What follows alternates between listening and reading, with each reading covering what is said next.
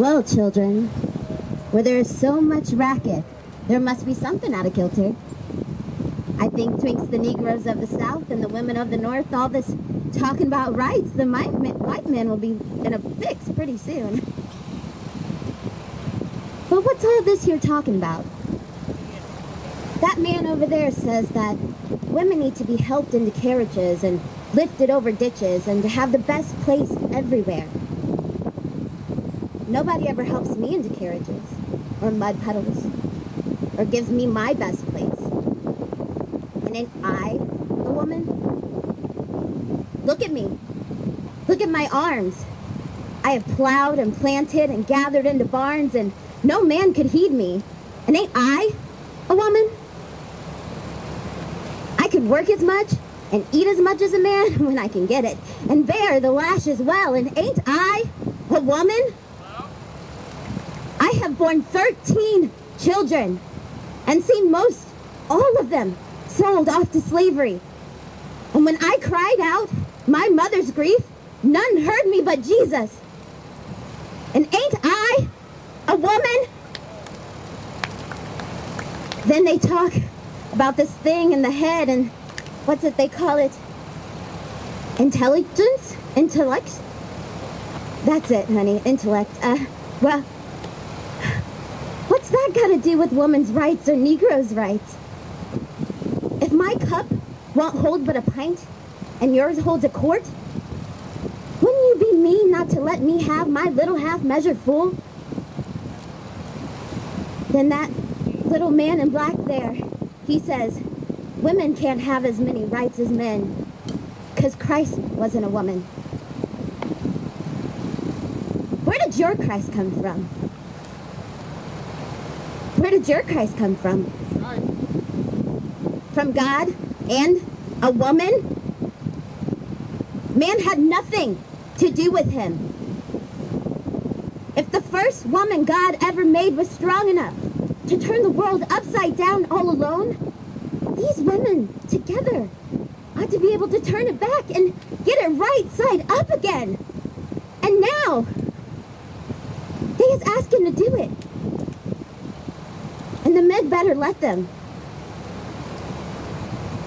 Obliged you from hearing from me. And now Sojourner ain't got nothing more to say. Woo!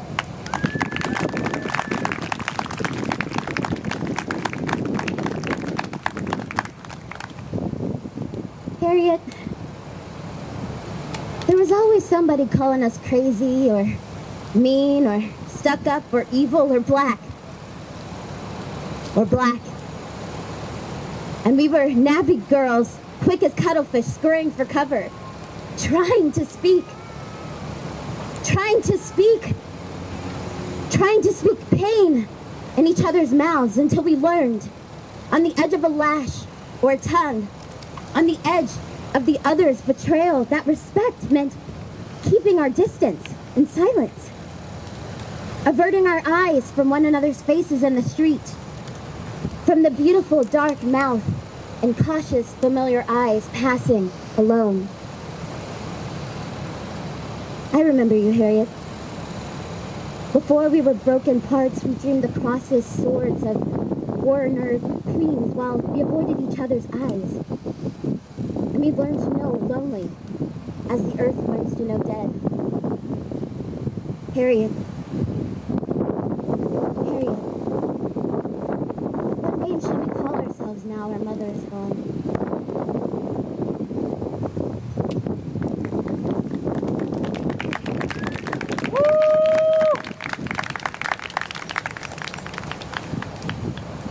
I did not fall from the sky, nor descend like a plague of locusts, to drink color and strength from the earth. And I did not come like rain as a tribute or symbol for earth's becoming. I come as a woman, dark and open.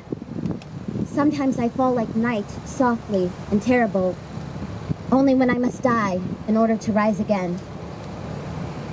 I do not come like a secret warrior with an unshielded sword in my mouth, hidden behind my tongue, slicing my throat to ribbons of service, with a smile while the blood runs down and out through the holes and the two sacred mounds on my chest.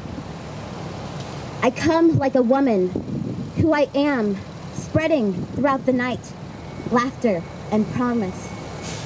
And dark-hued warning that whatever I touch that is living, consuming only what is already dead.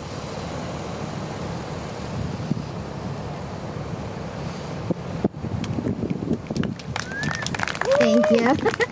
I got one more for you. All right. Moon mark and touched by Sunday, my magic is unwritten. But when the sea turns back, it will leave my shape behind. I seek no favor, untouched by blood, unrelenting as the course of love, permanent as my errors or my pride. I do not mix love with pity or hate with scorn. And if you know me, look into the entrails of your Uranus, where the restless oceans pound. I do not dwell within my birth nor my divinities, who am ageless and half-grown and still seeking. My sister witches and Dahamini wear me inside their coiled clothes as our mother did mourning. I have been woman for a long time. Beware my smile. I am treacherous with old magic and the noon's new furies with all the wide future's promises. I am woman and not white. Thank you guys. Woo!